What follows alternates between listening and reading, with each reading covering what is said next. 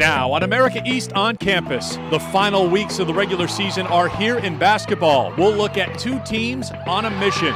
In women's basketball, Boston University came up short in last year's title game on their home floor. This year, they're determined not to let that happen again. You think about it, but honestly, it doesn't matter anymore. What matters is now. Stony Brook was minutes and inches away from its first America East men's championship. What drives this veteran team this year? Our weight coach had the ticket from the Boston game on the bottom of our weight cards every day. So he just said, you know, that's something we thought about every day coming in. So we never forgot about that. She's breaking school records and league records, running and jumping. BU's Allison Barwise sets the bar high.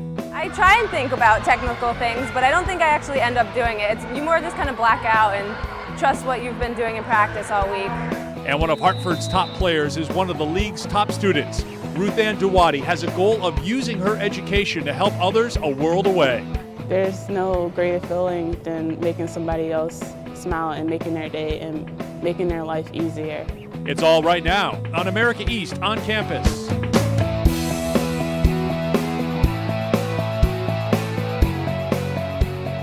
From the Track and Tennis Center at Boston University, we welcome you to the latest edition of America East on Campus. Hi everybody, I'm your host Eric Freed. Great to have you with us here at BU as we get ready to tell you the stories of the student athletes of the America East Conference. And here at Boston University, it's the annual BU Invitational. Everyone gearing up for the annual America East Men's and Women's Track and Field Championship coming up next weekend here at Boston University. Albany's men and women defending their titles. In fact, they've won the America East Championship the last 2 years. For the men, they've won it 6 consecutive years. Of course, there'll be plenty of individual championships on the line here at Boston University, and the Terriers' Allison Barwise will be defending 2 titles. I don't like thinking about it. When you're standing there with the bar in front of you and having all this time, it starts to get in your head. So I like to go as soon as I can, like see the bar, see what I have to do, and do it. Maybe it's because Allison Barwise doesn't have the time to wait around. She's a standout in the high jump, the long jump, and the pentathlon indoors, and is a multiple record holder and champion in America East. I really like doing a lot of events because it takes the focus off of the one. So if one doesn't go well, you have another one to get back in there. My favorites are probably long jump, high jump, and hurdles, but I love them all. I love the combination of them. That's why I compete in the multis. I compete in the heptathlon outdoor, so that's 7 events, and it's high jump, long jump, 100 hurdles, 200, 800, shot put, and javelin. So I kind of do a little bit of everything. She jumped right to elite status in America East as a freshman, winning the pentathlon and earning the most points of any athlete in the meet. As a sophomore, she advanced to the NCAAs in the high jump. I usually come in pretty high like that because I don't like to see the bar keep raising up and up and up. I just like to, where I know I can jump, I'm going to jump there. In the multis, there's a lot of times where I will be jumping by myself, so I need to really motivate myself. But I love competition. I love being able to have someone else because it gives you something else to focus on, besides just like, oh my gosh, I need to jump this. Being focused is a challenge for every athlete. Being focused and calm is Allison's challenge. I've had a lot of really high anxiety meets where it's your head can get in the way of you being able to perform your best. So what I try and do is get my head completely out of it and let my body do the work. I try to keep it really low because my natural state is pretty high anxiety.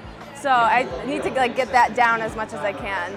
I usually try and not think about it at all and not be focused on the event, just sit there, relax, think about other things, just stay calm. So that my anxiety level doesn't get up, and then when the bar gets to where I need to be, then I'm ready. I try and think about technical things, but I don't think I actually end up doing it. You more just kind of black out and trust what you've been doing in practice all week. She continues to break her own records. Her goal in the high jump is to clear 6 feet. 5'11" is her best. She once had doubts, but not anymore. I definitely had some doubts coming in about where I would fit in on the team and if I could contribute. I'm so grateful for what I've been able to do, and I'm blessed for my talents, and I really appreciate it. It's really cool to be associated with a group of athletes that are so good. Coming up, they're one of the teams to beat in America East men's basketball, a position that Stony Brook's been in the last couple of years. Now, is it their time to win a title? This is our last go-around for the guys I came in with, so there's definitely an extra kick, I guess, that we gotta do it this year.